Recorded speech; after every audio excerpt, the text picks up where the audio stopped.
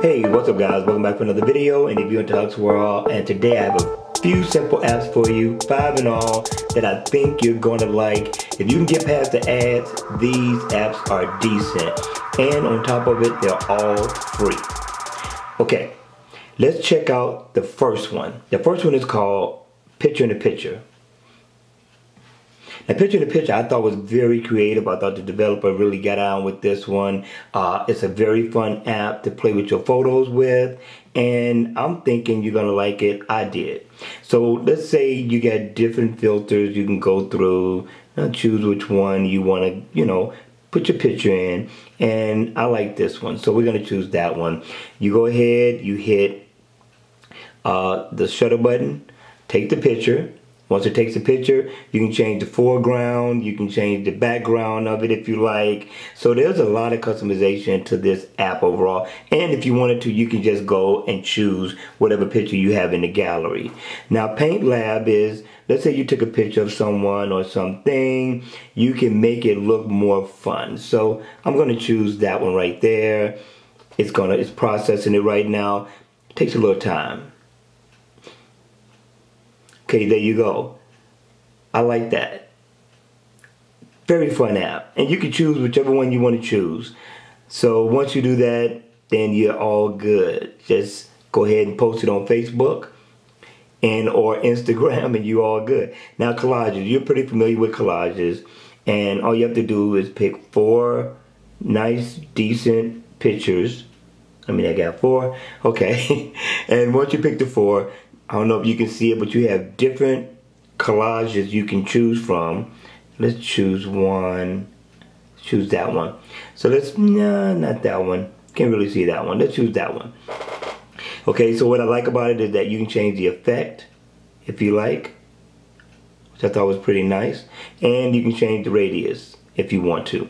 And the background is what I like most, because it gives you tons and tons of different background colors you can choose from to customize it to however you like. This is a pretty bad app. Let's go to the next one. The next one is Photo Edit, and all it does is you take a picture of a photo and you can edit it. You can choose the different collages you want to choose for it, and you can take a picture for the top, and you can also take a picture for the bottom. So it's a picture in a picture app as well that I thought was pretty cool. So the next one is my favorite. This is Magazine, guys. Now this one you're gonna like. So what I like about it most is once I tap on it, I'm gonna choose a photo. Let's choose the missus. You can only choose one photo.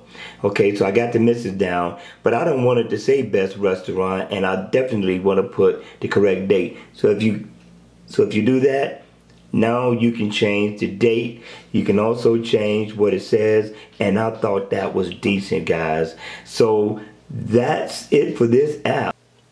Okay guys, the next app is going to be called Split Camera. Split Camera, I can see me using this, and what it does is it just splits the shot. That's all. 2 different types of pictures you can take, whether it be of yourself, other people, a scene. Now you have the shutter button, that's your shutter button, and you have the timer. You have where you can change it into landscape as well as portrait, and you can do the selfie as well as your rear camera. So I thought this was pretty slick, right? And you can size up however you want to take those pictures. Okay, so right now we're going to do one of the camera, and we're going to do another one of the camera close up. And there you go.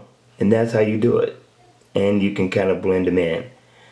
So I thought this was pretty tight, guys. Go ahead and make sure you check this app out as well, and make sure you hit the save button. Okay guys, now if you like this app that's in the background of my phone, this is hot. This one is called 3D Wallpaper, and this one you're going to want to download. Again, like I said, all the apps are free, so this one is definitely free. They have tons and tons of different 3D HD apps, and they're sharp. They are very sharp. Just pick one. Let's pick that one, download it, hit the download button, and you can choose where you want to send it to, whether it be, you know, your home and lock screen, or just lock screen, or you want to send it for a contact photo. This is pretty tight, guys. So let's do home screen. All right, we're gonna set the wallpaper. Okay, and it should be done. So let's bag up out of here and take a look and see how it looks. Check that out, guys. You cannot tell me this is not cold. Download this one and tell me if you like it. Okay, the next one is going to be called Funny Sayings Ringtone. And it's just a ringtone with funny people saying funny things so far as the ringtone is concerned. And you might like it. Your mother is calling. Stop what you're doing, calm down, and answer the phone. Sorry that I have to yell. You got a phone call. Straight. Warning. The phone call you are about to receive may be so incredibly boring, it may cause drowsiness. Okay, so there you go, guys. For free, you can't beat it. It's something different.